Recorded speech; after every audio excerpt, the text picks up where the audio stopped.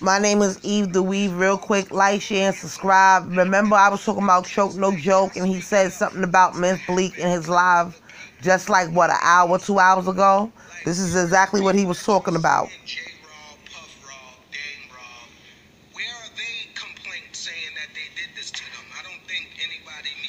Somebody, if you're a man and you need somebody else to speak for you, that makes you a daughter. I want to know this, right? Like, from my experience with Choke, he was a good dude, but he worked for Dame. Dame didn't pay you.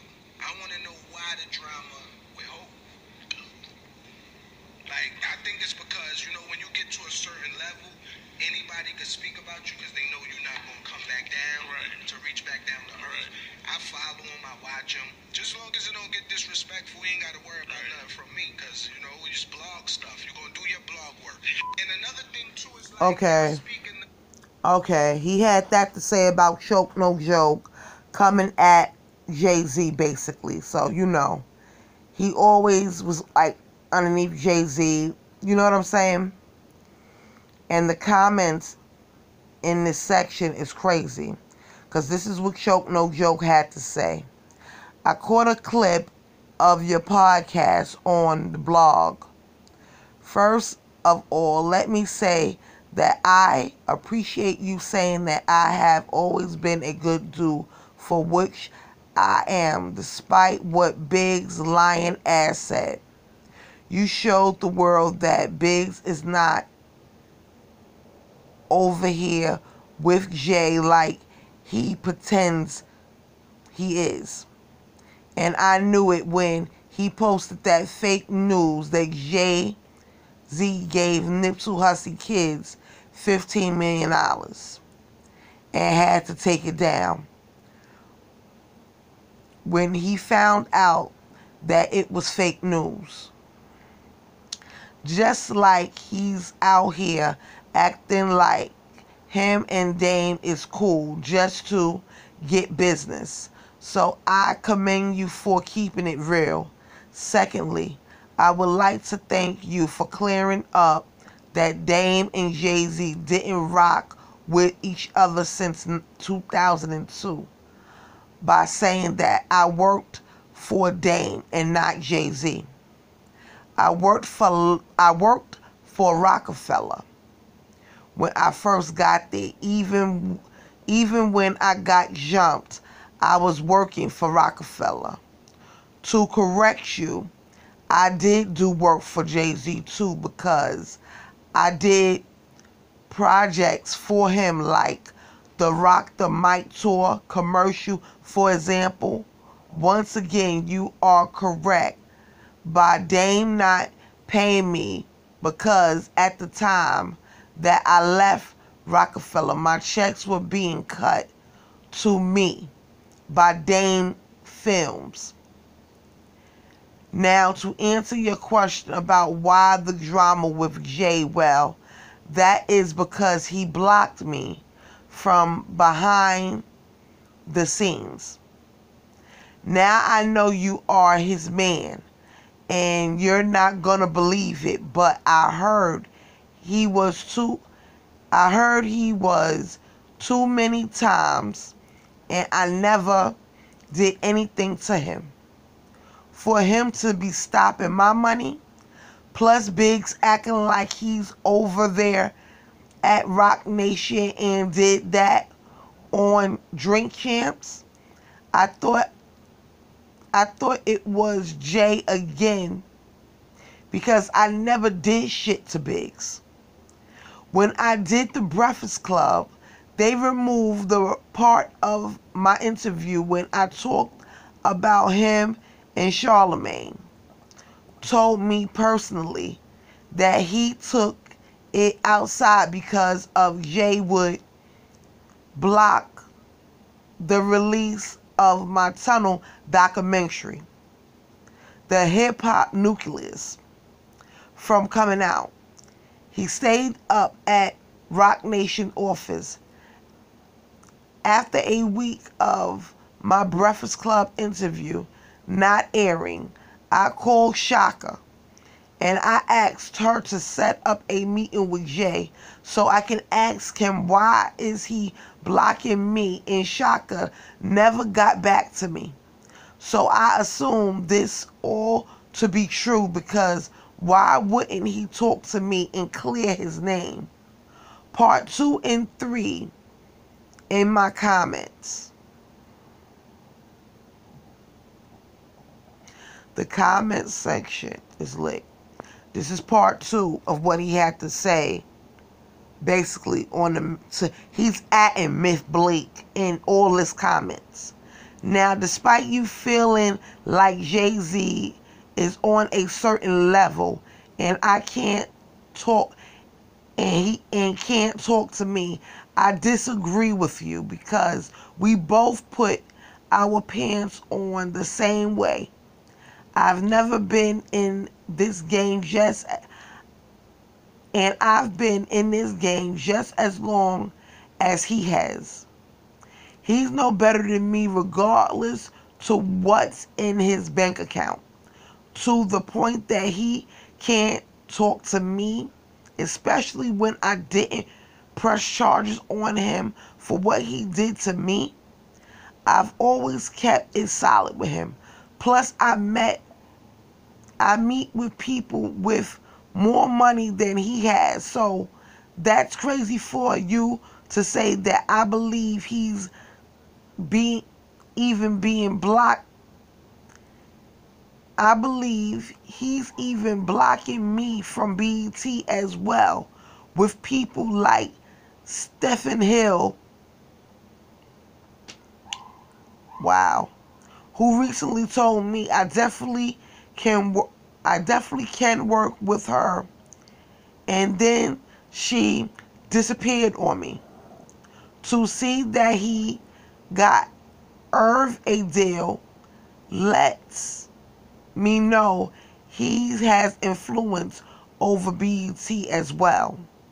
So whether it be directly or indirectly, because people feel he has a problem with me, doors are being closed. And I know it's mostly because they want him and Beyonce to do deals with them. Memphis Bleek responds, act choke, no joke. We gotta have a sit down, bro. We could get a lot of this cleared. These things clear. 100.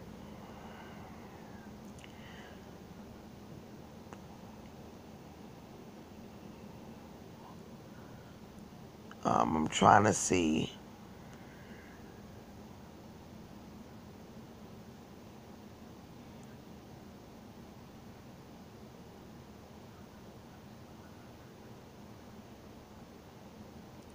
Now, let me go to part 3 of Joke No Joke. What he had to say to Memphis Bleek. Now, Bleek, I know for a fact that he blocks people because he did it to young Chris, because I got the phone call and I have the audio to prove it. I didn't want to release it because I know it would make him look bad, like he's looking now with the Jermaine Dupri NFL deal and this Colin Kaepernick shit. I'm not trying to make him look worse, but I can release the audio if you doubt what I'm saying. So on some level, I'm still showing love. I don't have to disrespect him, and telling the truth is never disrespectful. But know that I'm not scared of anyone. Keeping it solid. We both have seen him do worse to people that were close to him. So from one blogger to another blogger, if you follow me, you could have just DM'd me and asked for my number, and we could have this conversation over the phone, because I got love for you. We never had a problem, and we definitely not going to have no problem over another man like we are his two bitches. I'm a man and never need a man to speak for me, so I can never be a daughter. I make babies, so that's definitely doesn't apply to me. Let's talk their phone and know that you're a big homie, right, wrong, or indifferent, but I'm still willing to rap with you and answer any other questions you have that you may have. One love. That's how he ended his part 3.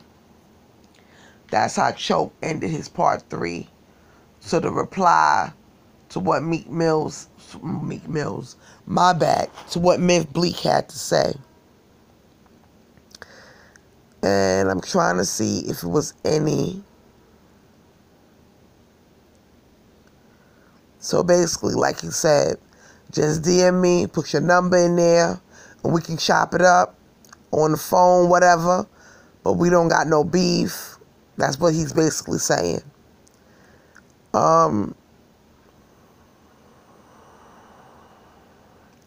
Is this crazy? Is this a lot of craziness going on right now? And Instagram and YouTube, like I said, they always lit and they always on fire. And I thought this was gonna, this should have been over with. This should have been over with the whole Nori and the whole drink champ thing. Now it's coming about because Choke is telling he's not playing. He's not playing. He's compassionate about what he got to say. He got receipts to show that shit. And he's a man's man. We can meet, we can sit down and talk. But we're not about to do this internet all day with the videos and the typing. We're not about to do this. So that's how that ended. Like I said, if you wanna go look at everything I just read, that was a lie. That was a mouthful. That's on the Real Choke No Joke. And he has a clip of Memphis Bleek on the blog talking about the whole situation between Jay-Z and Choke No Joke. So basically, he put it on his Instagram so everybody can see it, which did clear up a lot of things that Choke be saying, like his little story times that he be throwing up on YouTube. Like I said, Choke No Joke to me was never a liar. A lot of that tunnel stuff, if you was around for it, you would know about it. But if you wasn't around for it, you better hit your Googles and let that be your best friend. Let your fingers do the talking. Let your eyes do the reading. I'm just saying. Don't just look at the words. Read the words. My name is Eve the Weave. Like, share, and subscribe. Like I said, by 12 o'clock tomorrow afternoon, it's going to be crazy. Like, share, and subscribe. Hit that like button. Hit that share button. And stop playing. Stop playing. Hit me in the comments, YouTube. Later.